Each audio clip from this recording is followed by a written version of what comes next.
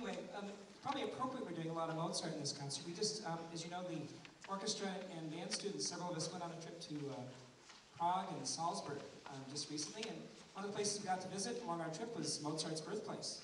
So I got a chance to go see the home where he was born and the piano he composed a lot of his pieces on.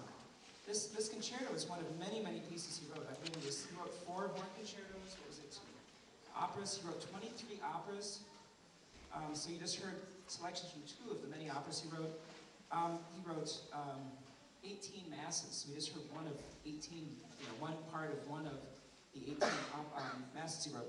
Just a huge body of work, and he died at like around age 35. So he died at a very young age with a large body of work that he had written. So it's very exciting. We get a chance to hear a lot of his music.